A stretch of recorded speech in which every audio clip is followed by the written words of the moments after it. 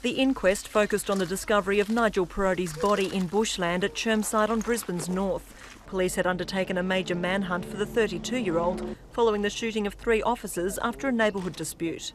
I suppose on the part of the family and the people that were involved in the police incident, a little bit of closure, I suppose, but to make sure that everything has been investigated thoroughly. After hearing police evidence, Coroner Clement handed down her findings.